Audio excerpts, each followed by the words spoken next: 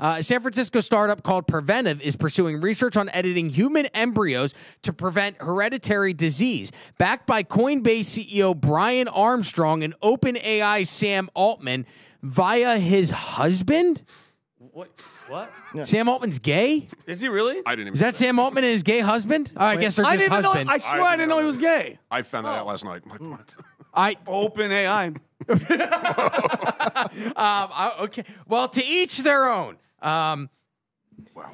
Good luck with the gay stuff. The company quietly raised around $30 million and began work earlier this year. The whole idea is what they're trying to do is they're trying to target embryos that may have some type of genetic disease or hereditary disease and try and fix it with gene editing. Brian Armstrong, CEO of Coinbase, has publicly championed embryo editing as a way to reduce disease risk.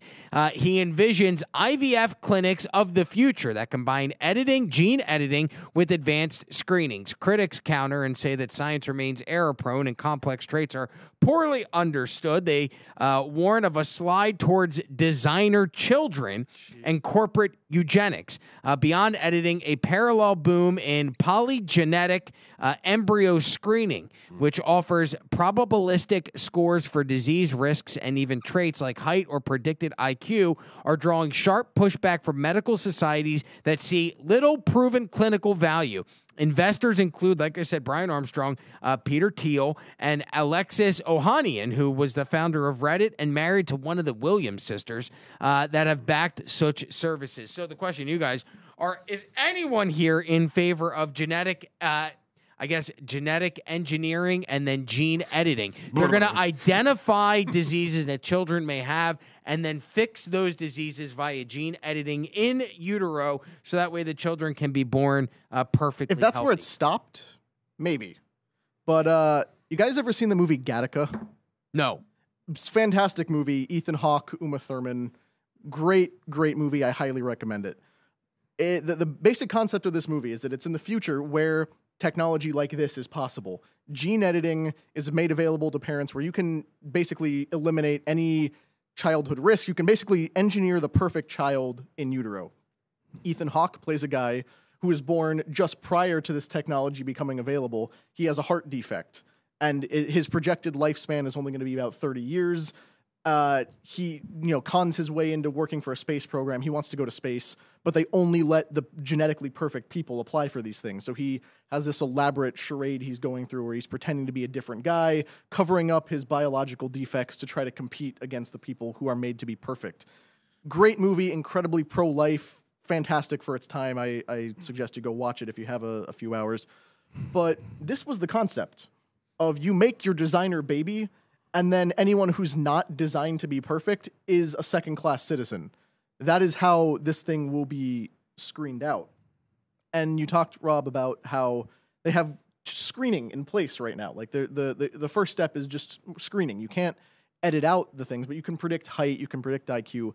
The purpose of that is just to abort the undesirables at this stage. They will, your kid's going to be short, brown eyes, IQ of 85. Hey, that's I was talking about. That's me. Yeah. I was looking for a tall blonde with an IQ of at least 110. Oh, so I guess we'll terminate this pregnancy and try again on the next one. That is the entire point of this technology right Eugenics. now. It's all eugenics. Yeah. But you can't be in favor or against this tech. This is the name of the game. You know what I mean? I'm against it always being the same 2 or 3 people. Right. Sam Altman and Peter Thiel. Peter Thiel also gay. What's with the gays trying to engineer our babies? I'll tell you Leave our babies alone. I'll tell you gays. exactly what it is, Rob. It is guys who, because of their proclivities, have removed themselves from the gene pool, are now increasingly interested in trying to find ways to reproduce. It started with, just gay parents adopting, and you can have that debate if you want. Then it gets into commercial surrogacy, which is an absolute human rights violation against everyone involved. But for some reason, we keep doing it because human trafficking is illegal in the 21st century unless you're an affluent Western homosexual. And this is just the next step. They're also experimenting with, is it possible to create infants without the use of a uterus or an egg? Like they are just looking for like basically just grow a complete test tube baby. Pod babies, right? They're Yes. trying to make pod babies so that people who cannot have children naturally, most prominently billionaire homosexuals, can make kids for themselves without needing to step outside their comfort zone. What do you think, Doug? What's your take on the whole? I think it's some Dr. Frankenstein type shit. Okay, I don't like it at all. I totally agree with him as far as Peter Thiel being involved. Saying, why are these guys always involved? Why is it these same guys? Like I don't trust those guys at all. And why are they all gay? I don't get that. It's kind of weird. I don't really understand. And they're promoting children. We got a guy in Peter Thiel that's obsessed with the Antichrist that wants to create, freaking designer pod babies. So there's something wrong with that guy. Okay, Oh, there's something very. He wrong looks. with that. He always looks He has moist. dead freaking demon eyes. He always, okay? He's a Omerto said, if you look, Wet. if you can find the photo of Peter His Thiel, veins are popping out of his head, and he looks, like he He just l- got out of a bath. It's all like a sauna and a meeting.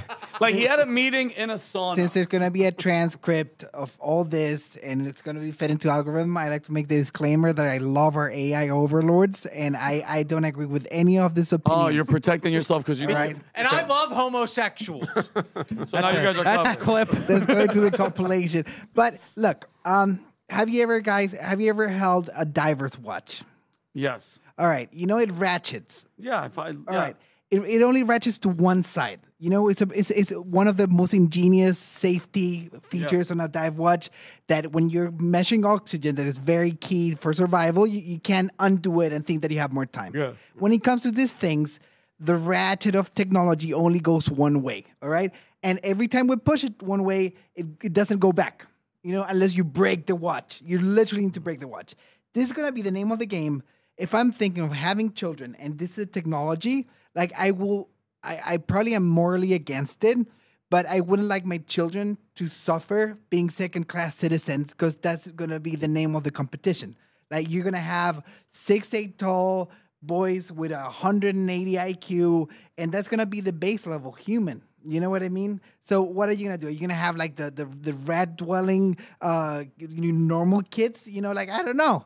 Now, all right, but would you do it? All right, say your kid is in pre-utero, they're taking a look and they realize your kid may have cystic fibrosis.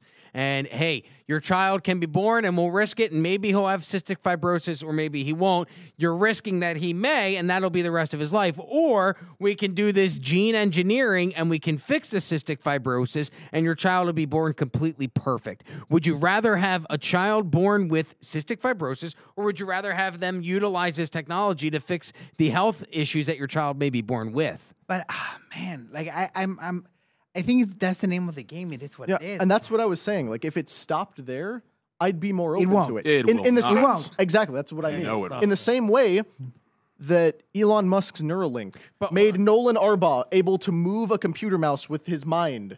That is incredible. He is restoring function to a human being. There's who always is lost. noble reasons given There's for always the advancement always- of technology. But Every it movie goes starts- beyond. we're in a Black Mirror Yeah. episode. Yeah, we're not Okay. just making we're not making quadriplegics able to move again.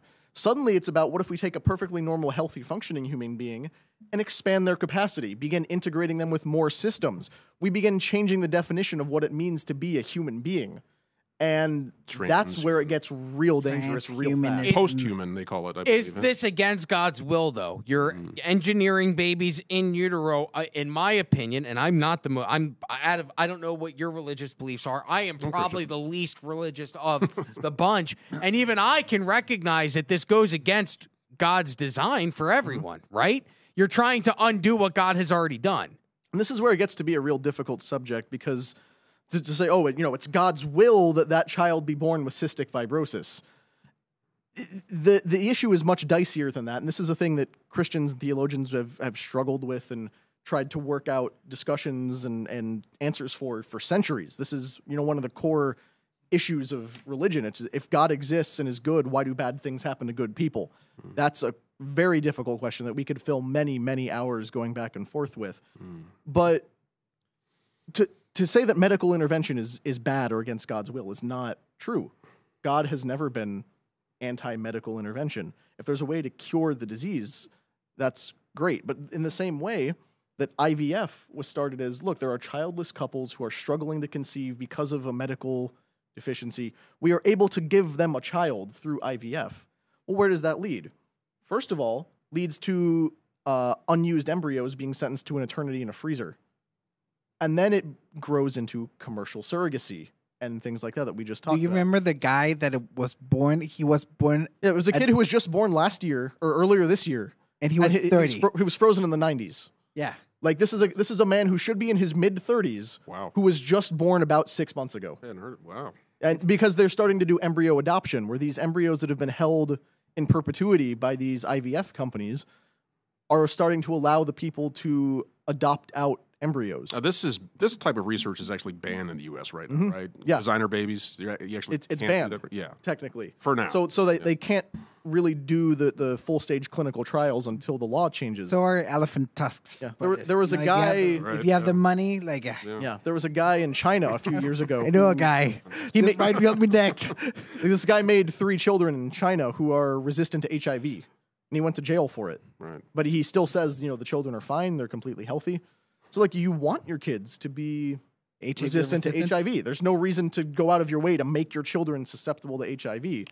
But This just crosses the line for me, my friend. yeah, exactly. If somebody offered you an implantable chip in which you could live 150 years disease-free, would you take it? certainly not. Like, Why? Why To not? begin redefining what it is to be a human being with technological intervention, you are giving technology, and I believe this is also the official stance of the Catholic Church as well, Humberto, that to give technology and science a say in the creation and destiny of human life is contrary to God's plan.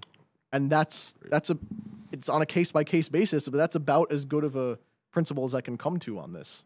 But I don't know. I think this is moving forward. Like, did you guys catch yesterday Elon Musk about jails? No. All right, he said that with the mass production of this, was it Optimus Prime or whatever robot he made, jails are not going to be no longer necessary because they're going to have a robot following you around so you don't commit crime. Can you Well, it goes imagine back that? to the surveillance state that Peter Thiel and Palantine are trying to usher in across the United States of America. Well, I was reading a thing Names again. reading a thing last year. Some company in Europe, because it's always some company in European who's experimenting with ways to end the world.